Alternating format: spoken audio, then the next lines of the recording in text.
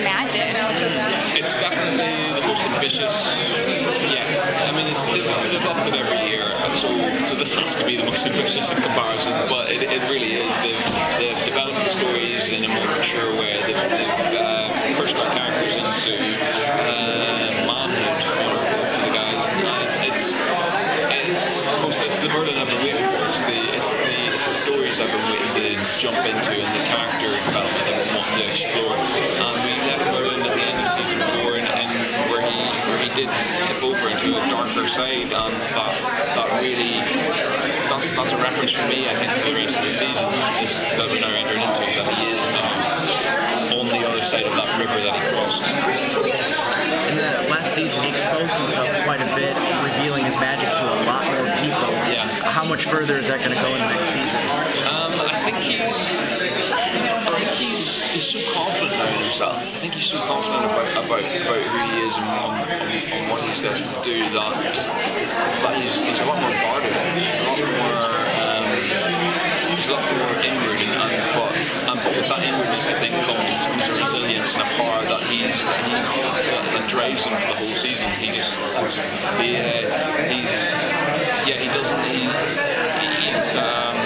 For Arthur in particular, I think, because Arthur's forced to confront magic a lot in this season in ways that could change everything for Merlin and for everyone. And that's really, really friggin' hard for Merlin. That's some of the toughest things. In fact, one of the most important scenes I think there's ever been in any season is in this season coming up. I think it is the most important scene there's ever been in terms of Merlin's magic.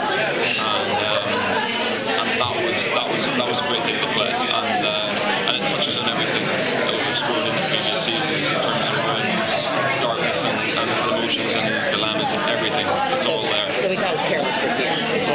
He's not as careless. Okay.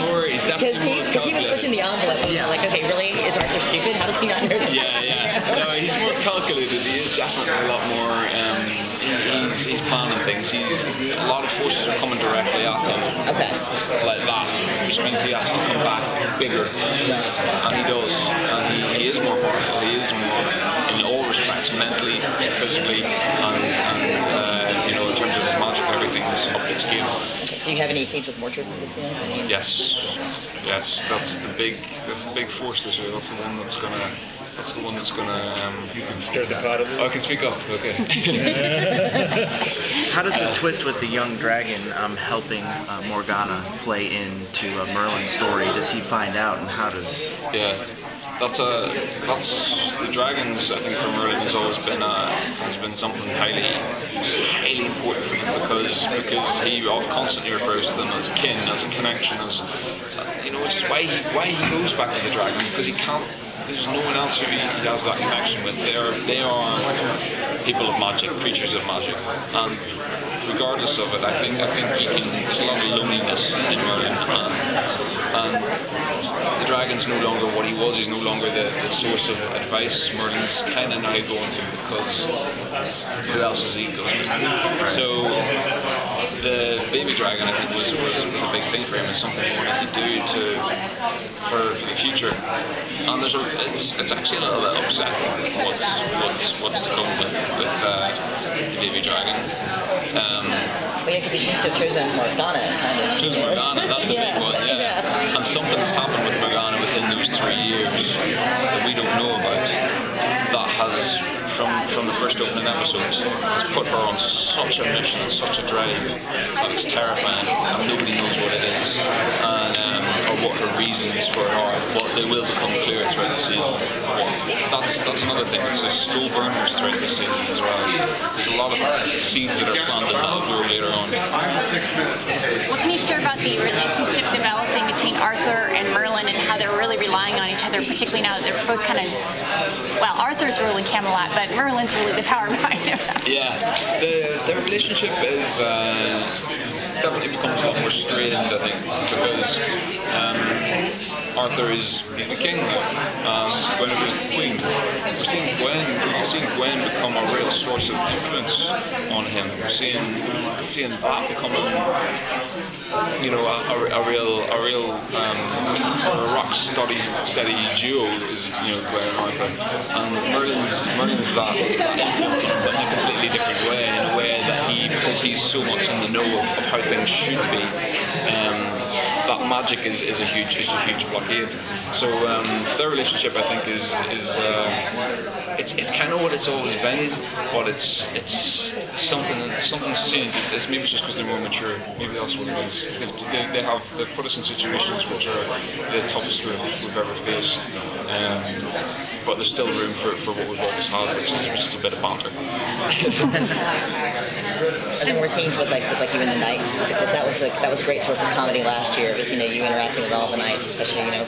Yeah. You know, that's a great friendship you guys had. Yeah. No, we definitely there's some great stuff coming up with. There's a lot of missions that all the knights go off on together. And Merlin's placed within that now is a really interesting one because he's even at one stage he's forced to be the leader, for example, you know, which is good because he can be now. He can do it, you know. Whereas before maybe he couldn't, or maybe they wouldn't let him. Right. So I think that says a lot about how their relationship is developed. That they actually go, all right, Merlin, go for it. Excellent. Does Merlin's loyalties feel divided between Gwen and Arthur when Arthur goes out into battle and Gwen's left in charge? That's always a big thing. In fact, Gwen totally questions Arthur on it, you know, because Arthur's like, I'm going out on this mission and I'm going to save them. And she's like, why are you going out? You should be like ruling Camelot and be here like a king would do. And she totally calls him on it because you know, you would. Kings don't really do that. But there's something about Arthur that needs to be there and needs to get the glory and needs to get the thing, and that's something Gwen totally pulls him up on. I think their relationship this year is really interesting. That was always going to be a huge intrigue. But there's some stuff coming up, you know, because Gwen and Morgana get some stuff together. That's all I'll say. And then Uther makes an appearance. Is Merlin going to get a chance to interact with Uther? There's a lot of pent-up things, obviously, with Merlin regarding Uther. Right. And there is a confrontation. Is that vague enough? Possibly be more vague if you want. There's some stuff, it happens. Yeah. No, they told us that we could say he's coming back, but you know, that's but yeah, we love Arthur. Yeah. One of the things on the drawing board is a potential movie. How does that sound for you guys? I think it's very, very possible because the direction we're going in now, it's solidified the legends. It's put us in a position now of it's brought us up to date almost to kind of go, right, this is all the legends and now here they are, and that opens up a whole new avenue. That's set us up and we're ready for more, you know, more stuff. Again, we don't know how this season is going to end yet, so that's a conversation we'll have with Johnny and Julie whenever we do, but I think it's very possible. With the popularity of the show, particularly globally, are you prepared to devote another 6 years to this show, hopefully? Yeah, another 6 years. Just his eyes. Well, oh my God. But you know, there's definitely, as I said, it's once we know how this ends, that's something that, you know, I'm always interested to know where your character's going to go. If there's room, if you go, okay, if it ended this season and everything was nicely rounded up in a package, then I go, okay, they're set. That's, you know, producers, music, they just wanted to end it there. But if they leave it on a cliffhanger and leave it on more, then that's a conversation I have with Johnny Jr. and say, okay, what are your plans? Where do you want to go with this? And if that's an exciting prospect, I always go with the passion of something, the passion of a project. And if that's there, then yeah. Well, the way he was talking, it sounded like they had some seriously big plans going over a couple seasons more. Oh, really? Do they? Okay, then you're telling me more than me. Let's talk about that. Let's prove. Well done? I think so. One thing, you know, with Merlin, you've already come a long way. It's something I've always also asked Angel, but you've come a long way, and there's still a lot more to go. You know, it's ahead of you. how does it feel just to get to this point, and to also know that there's more for you to do in the future? That's what it's all about. I think it's always a growing up tale for Merlin, and being from the boy, and now a whole new chapter's opened up in this season, and as he enters into being the man that he's. That's new prospects for him, because he has gained power, he has gained respect, and still no one really knows who he is. And that's a big dilemma for him, because everything has to be right, everything has to be in place, he's a control freak probably, but yeah, to know there's always more possibilities and endless possibilities, that's a good place to be, because that's where we all are in life at the minute. We don't know what's going to really happen within the next 3 hours. We think we do, but life's full of unexpected possibilities, and that's what this show is all about, I think. Also nicer that the roles are getting more adult too for you guys. Yeah, that's a big thing, because the kids who were 12 years old watching this series at the beginning are now nearly 18. We have to grow up. It's like the Harry Potter films. They're just progressively more darker as we go on. So that's something we've done as well, and I think the show's better for it. Okay, well, thank you for your time. Thank you very much. Thank you so much.